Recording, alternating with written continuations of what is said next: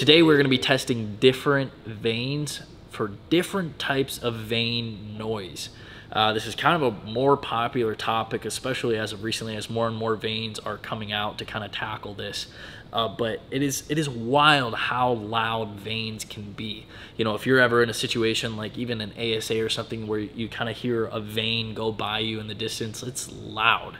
So what we want to do today is kind of break down different scenarios and talk about different vein noises, maybe what to look out for, some pros and cons of different veins, and just kind of tackle it all and do it kind of in a scientific way, the best that we can, because we're not scientists and we're doing this in one day.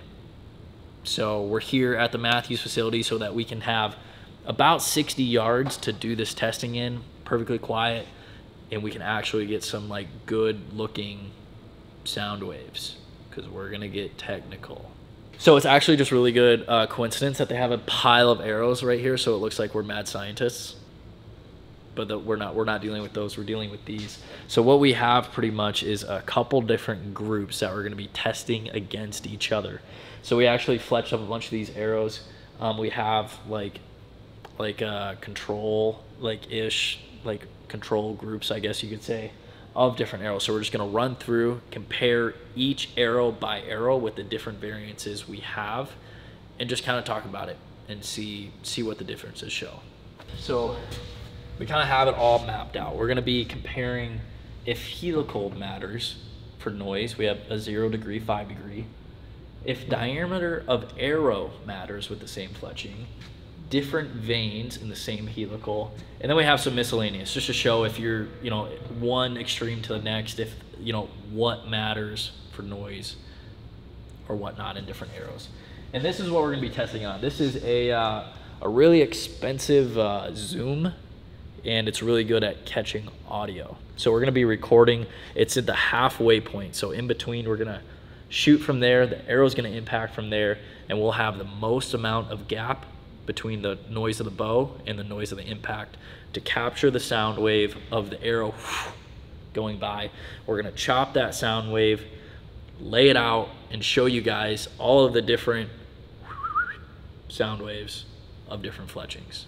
So let's turn this on. We are going to do group number 1 and see what we can get. Let's do, what do we want to do first? I feel like we should kind of like ramp up to the grand finale, which I feel like is seeing the different veins in the miscellaneous. So maybe let's start with helical. Does helical matter when it comes to noise? Is there enough of a difference in an extreme 5 degree and just a straight? Let's see. Okay, so this is what we're dealing with. We have 2 6mm arrows, one with a 5 degree helical and a blazer, and one with no helical. It's just a straight fletch. Both are blazer veins. Both are the same diameter arrow. Let's see if there's any sound difference. I should hit like about the same, right? Should hit the target at least. All right, this is the straight vein first. That was pretty loud.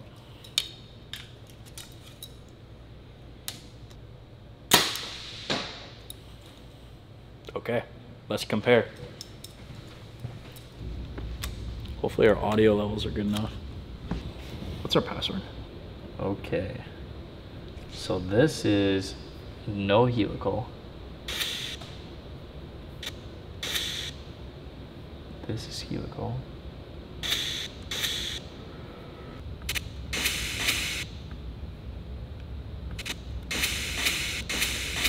Can you tell a difference? Depending on the levels, yeah. We slowed down this audio from the first one. And if we toggle frame by frame, the loudest this gets is like negative, right there, about -20. Now, if we toggle on the helical one, it's peaking out of the right channel at about -17 or 18. right there. So, a little louder. I mean, we can play this over and over again, back in regular speed. That amount of variance is no difference. It's negligible. No difference. Helical. This is like Mythbusters. It's like, does helical make an arrow louder? Yes, but not enough to hear it. Case closed.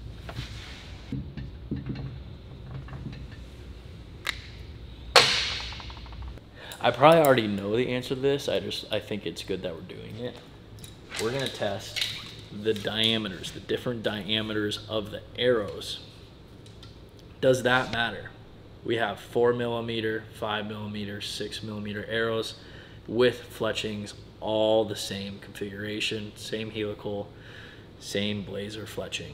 So let's see if that matters. Zoom is on, correct? Yes. I think it's on. All right. This is, I should go in order, I suppose. Yeah. Smallest to largest. This is 4mm.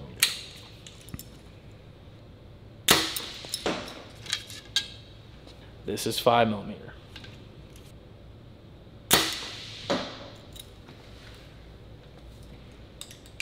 And this is 6mm. That is a tight knock.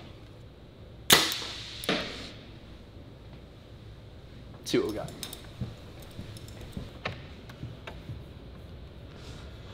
Okay, this is the shot.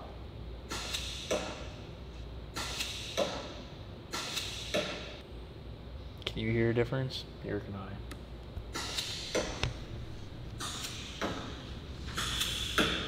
This is interesting. Yeah, there was definitely a difference. There's a difference, yeah. Okay, so in this was number 1, which was what, our 4mm? Our 4mm peaks at about 17. Our 5mm peaks at, I want to say like 18, 19, 18. So 1 or 2 less. Then our 6mm clearly peaks at 19 or just below 19.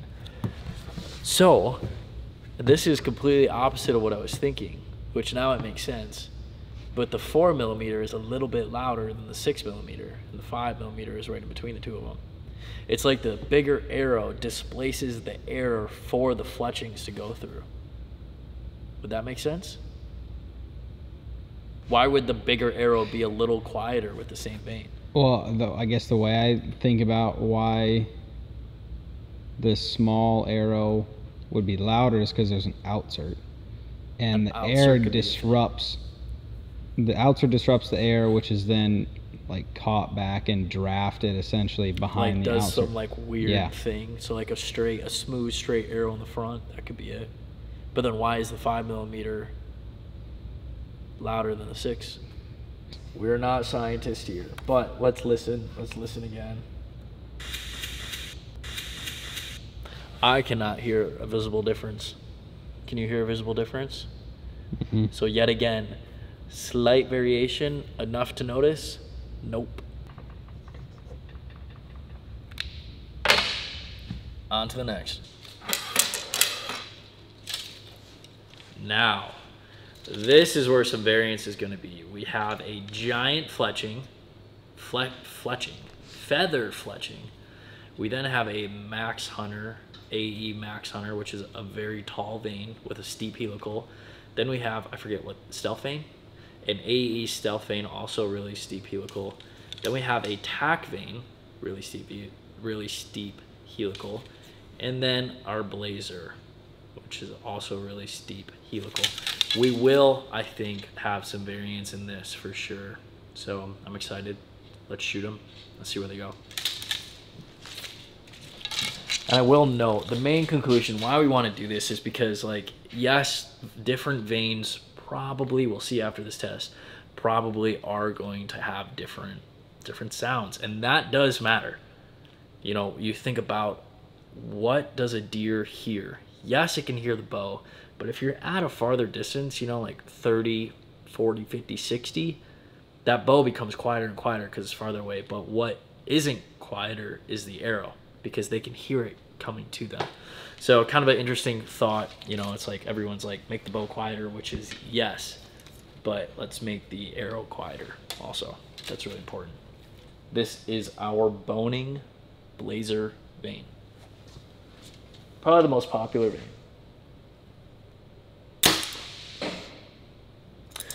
Definitely loud. It's a high profile vane. It's gonna be loud. Here is a Max Hunter.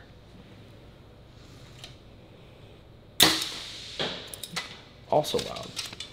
Arguably louder. I'm gonna say a hypothesis right now. That was a little louder than the Blazer.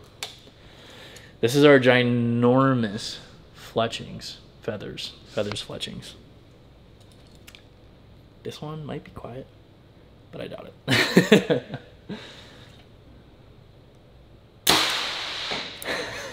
Wow, dude. That was wild how loud that was. Wild. So this is a tack vane, which big part of their marketing deal is like quiet because it's really stiff. So which I think is true. We'll see if that's the case.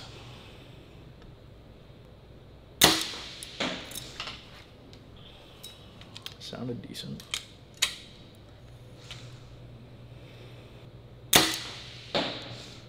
That was pretty quiet. All right, let's dive in. Let's see what we got.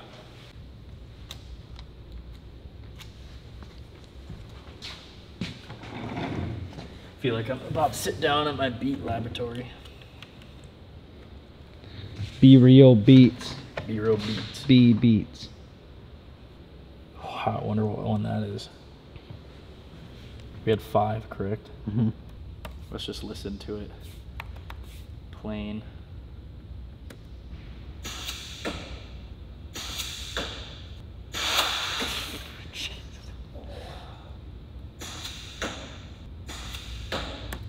Okay, we have some variance.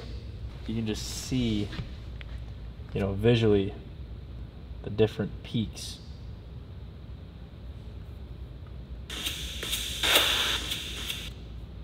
Five very different veins.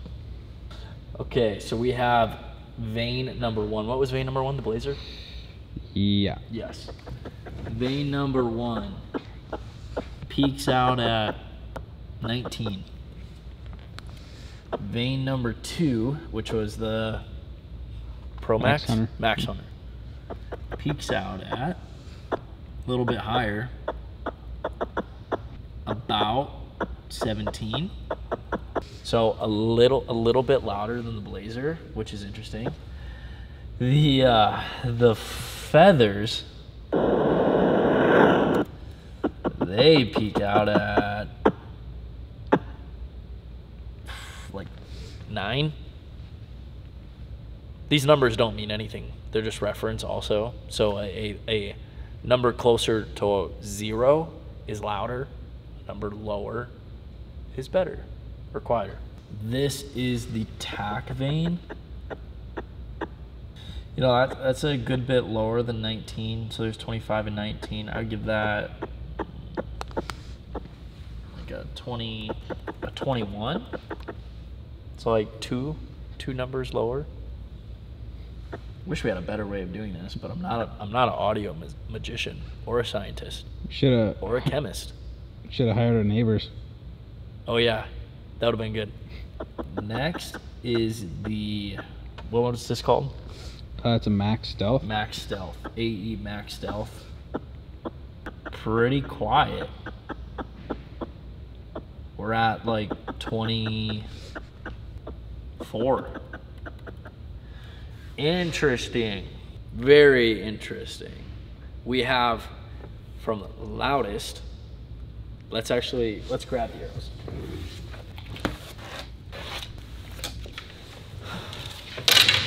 Here we go, loudest to quietest, based on minute little changes. This isn't a lot. Like if you stood and listened, you might be able to hear a difference. You for sure could hear a difference from this guy. The feathers are for sure the loudest, which obviously makes sense. Next is the Max Hunter. Little bit louder than the Blazer, just a touch. Blazer, a little bit quieter. Our Blazer is our median. Blazer is a great median. We'll go over some of the features and why you should maybe consider one thing over another, like closer to the end. We have our tack vane, quiet, but not as quiet. What was this one? Why do I keep forgetting? Max Stealth. Max Stealth. The Max Stealth is actually the quietest by a little bit, which is good. You know, we're literally being as unbiased as possible here. But that is the order. Very interesting. So our conclusion is yes, giant variance between our fletchings. Yes, it does matter. Yes, the material probably matters. The cut matters. But we'll go over more of that later. So we'll do one is quietest.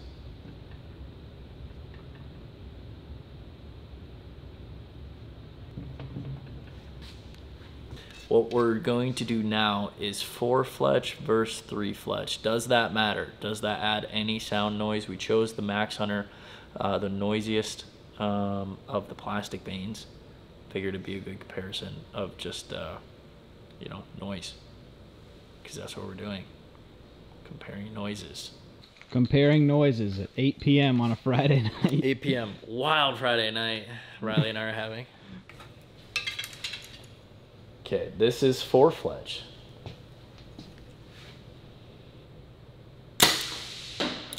Okay, no fletchings flew off. That took about, it's been under a minute since we fletched it. Okay, I say let's shoot our mixed bag so we can compare also. Okay, as you can see, we kind of have a mixed bag here. I'm going to shoot an old school 23 diameter hunting arrows. Like this is, you know, OG, what you used to hunt with, like back in the day. So we're gonna see how loud these were for those guys. They might have different fletchings. Do you think they rocked? They rocked it literally like this. I bet that's how they shot it. This is probably gonna go pretty low. Yeah, it's a full length aluminum arrow. Yeah. I would aim a little higher than you've been aiming. Like top of the block? Yeah, just, you're not going to shoot higher. Probably a little higher than the top of the block. Let's do that. Hopefully they don't miss. That sucker was loud. Next, we have a very neat factory 4 fletch from a gold tip. I think this is a Q2 vane. I think. Don't quote me on that. Sounded pretty average. This is actually, I feel like, going to be a pretty quiet combo. It's a super small X vane by Boning, but a 4 fletch. That's what I've been running on my 4mm kind of stock. Definitely quiet. Quieter than that gold tip. Okay, now we have a 6mm arrow with a 4 fletch tack. Does this tack vane have a name? Do we know what that is? I believe it's the Driver 2.75. There we go, Driver 2.75. Don't quote us on that. Pretty quiet. All right, let's go see what we got. 4 fletch is peaking right around, I'm gonna say 15. 3 fletch is peaking right around 13, 14. 3 fletch is slightly louder. Would that make any sense? See, like one data point on this though is like negligible. That's almost not even comparable. No. 3 fletch, 4 fletch, is there a noise difference? Not enough to matter. These, on the other hand, what did we shoot first? The 23 with feathers. That's what we shot first. Yeah. 23, then we shot the gold tip, then we shot your arrows, then we shot the tack.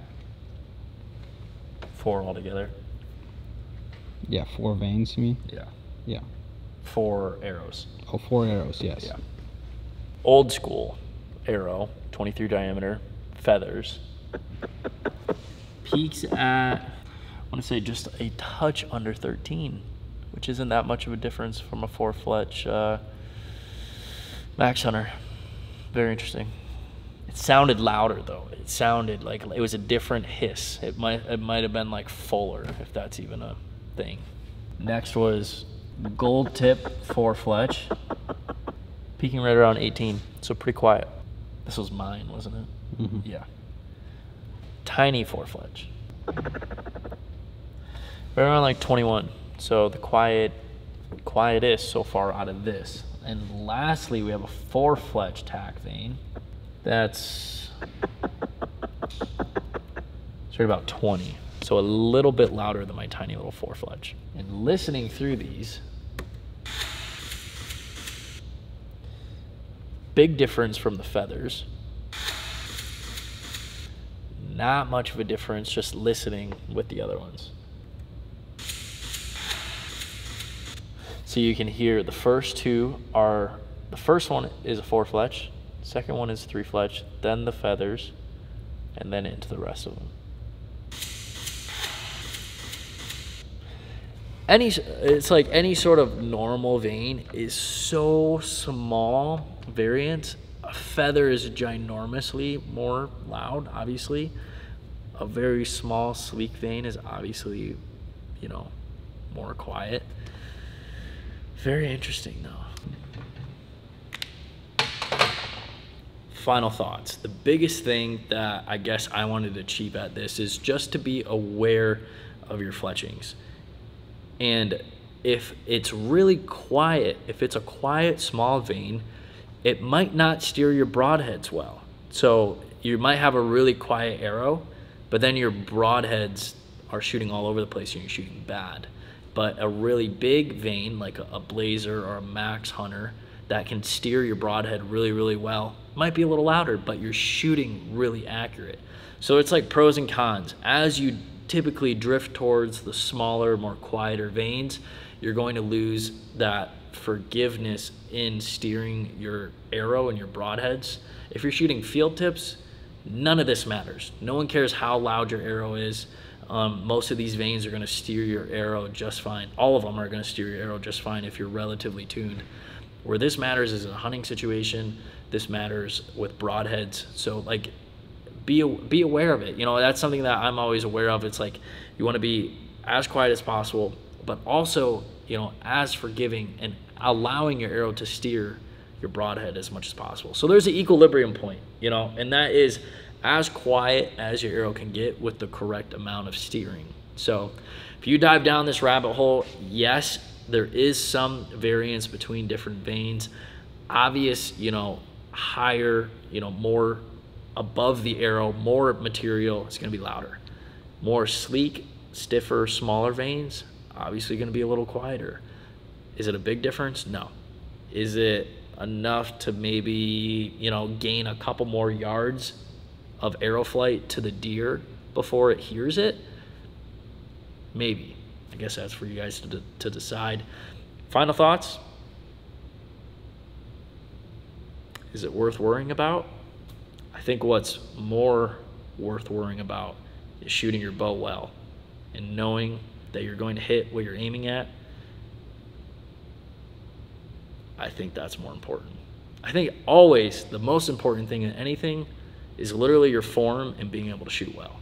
All this stuff is extra, but it's fun. That's a fun little study that we did. We are now scientists.